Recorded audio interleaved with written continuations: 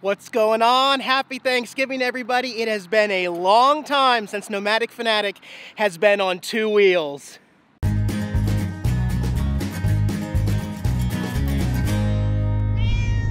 First of all, had Thanksgiving here at Julia's Banquet with some friends here in Alton, Illinois. Awesome, really glad I came back up. Was really smart to come hang out with friends. So this is not gonna be a bike review, but I've got lots to share with you. And I also want to talk with you about why I think that the Honda Grom is the best RV traveling motorcycle that you can possibly get. But this is my new motorcycle, guys. Now, Groms are nothing new. They've been around here in the US since I think 2014. It is not a pit bike. It's not a mini bike. It's considered a full-size motorcycle just in a smaller form factor. So it's got everything that a normal motorcycle has, just for smaller, shorter people. It's a 125cc. It's air-cooled, 4-speed transmission, but unlike my other motorcycles, this one has fuel injection up here, so no longer carbureted. It's got disc brakes all around. Very nice. I got it brand new from the Honda dealership here in Alton, Ted's Motorsports, with 8 miles. And I will show you how we're looking now. 52 miles now that I have put on this brand new motorcycle. It's kind of, I guess you'd call it Camper Van Kevin Don't Run Over Me yellow. It's not quite neon green like my cones. It's more like a neon yellow. I haven't even done anything to it yet except put on a RAM cell phone mount because I need it for GPS to know where I'm going around here. It is not a dual sport, okay? You can see by the tires, this is strictly a street bike, right?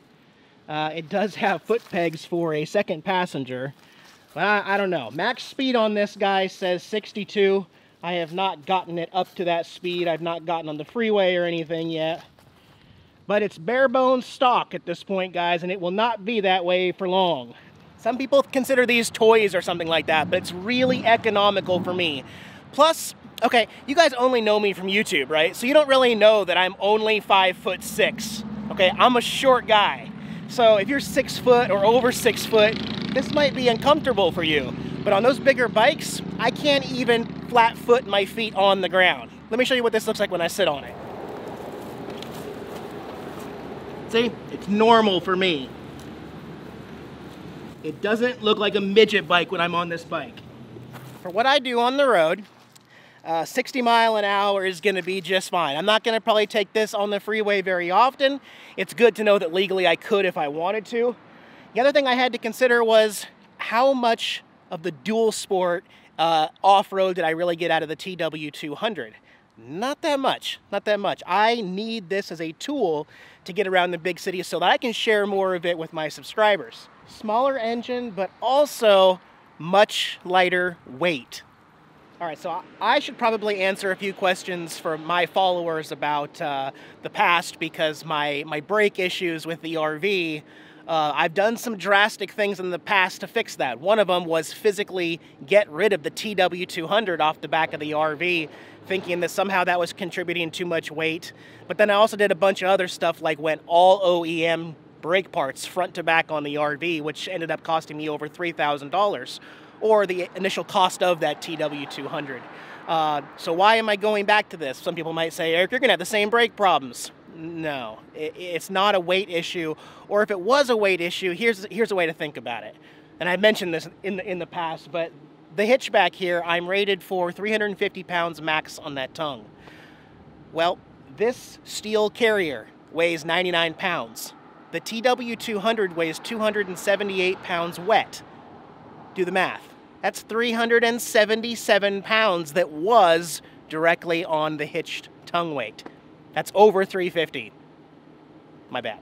Now the Honda Grom comes in at 229 pounds wet. That means I'm only putting 328 pounds on the back of this, and I'm going to swap out that battery for a lithium lighter battery later anyway. So now I can definitely say I am under the weight limit on the back hitch, plus all OEM brakes on the RV. Now, first of all, I just want to point out that we as a country can really be divided when it comes to safety gear. I have gotten it from both points. I have been out there on a bike in shorts and a t-shirt, no helmet. And here in Illinois, you don't even have to wear a helmet. I've done it, okay? I am guilty of that. I have been mocked for that. I've had people say you're crazy. On the other hand, as soon as I got gear for my TW200, half of my subscribers went the other way. They said, you look ridiculous, Eric. You look like an idiot, a fool. What are you doing with all that stupid gear that you don't need? So I'm just gonna point that out. I may not always wear all the gear I need. Sometimes I may look over-geared, too much safety or something like that. Also, I like to match. That's just my thing. And you might think that's comical, but if you can find stuff that matches, why not, right? So we'll start with my helmet. It's an S&S helmet. I love it that it has that half-face look, but then it can instantly turn into a full-face helmet when you need it. And then just pop it right back up. It's also easier to get on in this position. It actually matches the motorcycle. That's awesome. Motorcycle gloves, same thing. I did get some black ones with yellow accents, just like the bike. Now this jacket, I just want to mention, the Kawasaki in town here is going out of business, so it's 50% off everything. I happened to find a bright neon motorcycle jacket. It's not quite the same color as the motorcycle. Not quite, but again, I want people to see me on this bike. Not for attention, but because I don't want to die. Am I going to wear this year-round, even in the summertime in the desert? Possibly not. Possibly not all the time, but I got it. It matches. I'm happy. Get the helmet on. It's a really relaxed fit helmet. Also, if I want to keep this open, got a button right here for shades. Okay, and then when I'm ready to ride and I really want full face, and shades.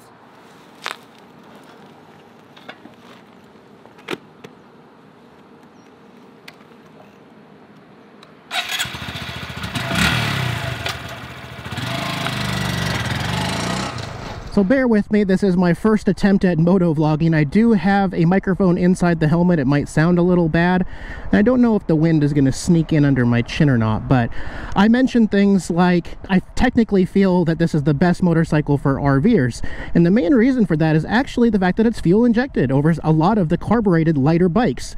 Because someone like me, I can change things like weather. It was snowing and icy and just miserable 6 days ago, and now it's 60 degrees on Thanksgiving. So weather can contribute a lot to the performance of the bike itself and how it wants to start and run and stay running. Other things to consider is the elevation. Now for me traveling, in one day I can see thousands of feet difference in elevation, and that can really affect the performance as well.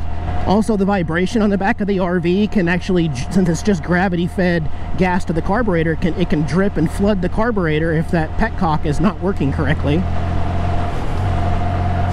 There's fourth gear. That's what we got. Now, I prefer the chest mount camera system to the helmet one because you don't see all the times where you're looking constantly to your left and right to see if cars are there. It's just a little less sickening to watch, in my personal opinion. I don't know what you guys think. Oh, somebody just got pulled over in their Grom. Isn't that a Grom? I don't know. No, that's not a Grom. Sorry, man. Maybe that's the other good thing about a Grom, is that you really can't get into trouble. I mean, this does not have speed and power, guys. It is not going to get you a ticket. It's going to struggle to hit 60 miles an hour when you need 60 miles per hour. So if you don't want to get a whole bunch of speeding tickets on your motorcycle, I'd say definitely go with a Grom. And it's fun. It's so maneuverable. I mean, it's so lightweight. But it's not like unsafely light. Like, I don't feel like a strong gust of wind is going to tip me over or take me out of my lane either.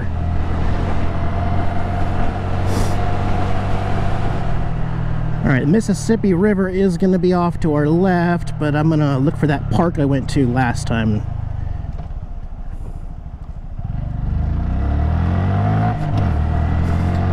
Alright, 0 to 50 right here. Oh, speed limit's 30. Never mind. We can't do that yet.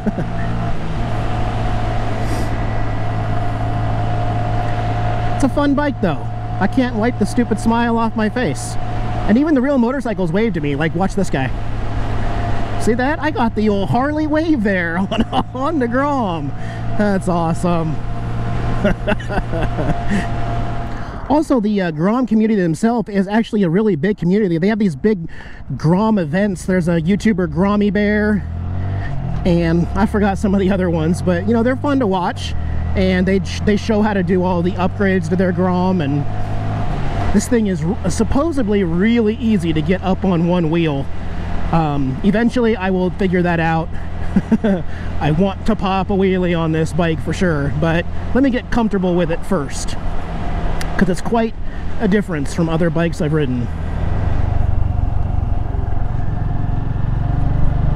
It's fun, man. It's like stupid fun. I can't even explain it. What a fun little bike. Like I said, if it doesn't work out, I can always go to something different later in life. I mean, you only live once, right? I mean, I've said it so many times before. Why wait to do something you wanted to do until you're not healthy enough or excited enough to even try it later on in life? If you want to do something in life, find a way to make it happen right now and enjoy it while you can. I mean, I'm all about being happy and trying to stay as happy as possible on the road. But like I said, this is also a tool, so the bike is really going to help us all enjoy the road and the places we go a little better, and have some fun along the way. So let me know what you guys think as far as the camera chest mount. How did the audio sound inside the helmet? I can make a few changes. With bandpass, I can make it higher or lower and stuff like that, but let me know what you guys think. I'm going to ride back to the RV because, like I said, I still want to show you how to, in my opinion, properly load the bike and secure the bike to a moving RV around the country. So we'll go for one more ride. So we're back, loading this motorcycle onto the back of the RV, or any RV like this, or bike, but it's a cakewalk, guys. There's nothing to it. I'm not even kidding you. 229 pounds. You can almost just lift it and set it on the ramp instead. But this coming from some past mistakes that I made, yes, you can buy cheaper ramps than this Titan Ramps 600-pounder. You can buy aluminum ramps as well. And what you're going to see is that they are built really flimsy, and they are unsafe in a lot of ways. You're also going to definitely want an anti-wobbler, which this kit actually comes with one. That's what this square thing is. That keeps the entire ramp from wiggling back and forth this direction. I can't even show you because it's so solid. It's not moving anywhere. But don't buy a cheap ramp, guys, because almost all the cheap ramps come with a tiny little 2 or 3 foot ramp right there. You're going to bottom out with nearly any motorcycle, and it's pointless, right? This is a 67-inch ramp that stores on the back of this. Let me just demonstrate it to you how easy this is to put up there. I have the cone put right there so that once I get it up there, I don't have to have somebody else hold it. I just put the cone between the spare tire and the gas tank of the bike, and that keeps it from the mirror hitting up here on the RV. So let me show you. I like to get kind of a running start at it, at least. Just to build up some momentum. That's it. Put the cone back here and secure it. Now I can already walk away from it. It's not going to tip over. Okay, the second mistake I made hauling a scooter and then a motorcycle is the type of ratcheting straps that you have. As you can see by this one, it has this extra little thing there. I believe we call this an S-hook strap.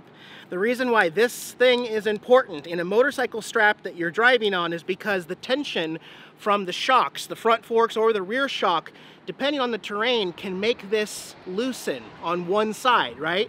And if this is not closed, then this can come off something, right?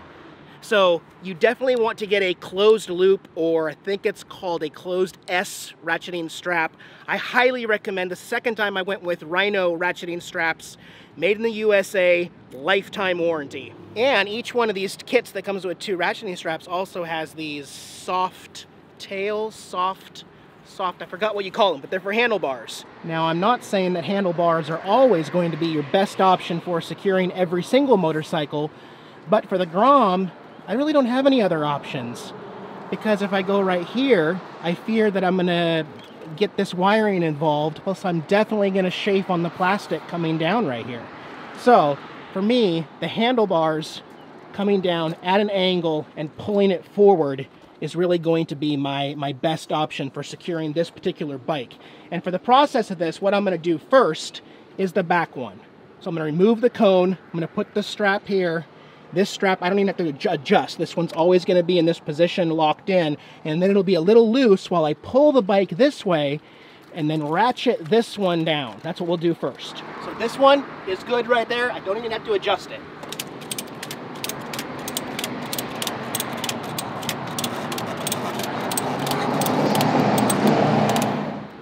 Well, let's talk about one thing. Yeah, we're putting a little bit of strain on the front forks, but there's no other way to do this, really. People say, oh, you're gonna blow out your fork seals. Well, you know what? I have to find a way to haul it, and there's nowhere else to grip this. So I'm going to use the bike suspension to kind of help travel with the motorcycle. If I have to replace fork seals once every year, that's no biggie. It's a $5 seal. It's not gonna be that big a deal.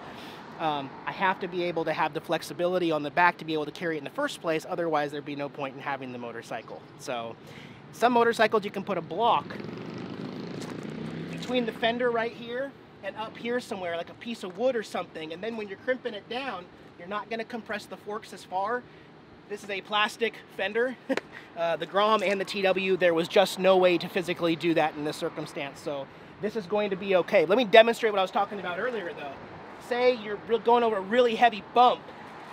Look how loose this can get. I'm pulling it essentially, right? This could come off if it was not a closed S down here. That's why you do that. Now on the back, unfortunately with this bike there are not very many options. I technically would be okay with putting in a strap here and bring it to each corner, but there's an even easier way to just use one strap, go up through here, behind this, underneath the rear shock, and back out the same way. Behind the muffler is mounted to the same bracket right here, so that's not going to cause any problems, and then secure it right here. You don't need to get it too tight. Yep, this bike ain't going nowhere. And I've always got eyes on my bike while I'm driving to see what it's doing. I can physically see if I have a strap malfunction or something happen on the bike. Oh, and lastly is just how this ramp here stores.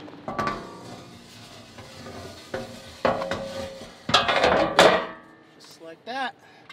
Held on by a couple of wing nuts like that.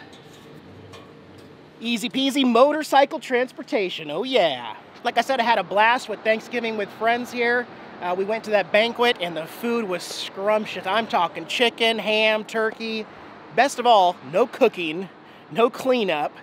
While I kind of feel guilty for the people that have to work on Thanksgiving, it's early enough that they still get a Thanksgiving at night with their family and friends. And I think it was a really good choice to come back and see friends.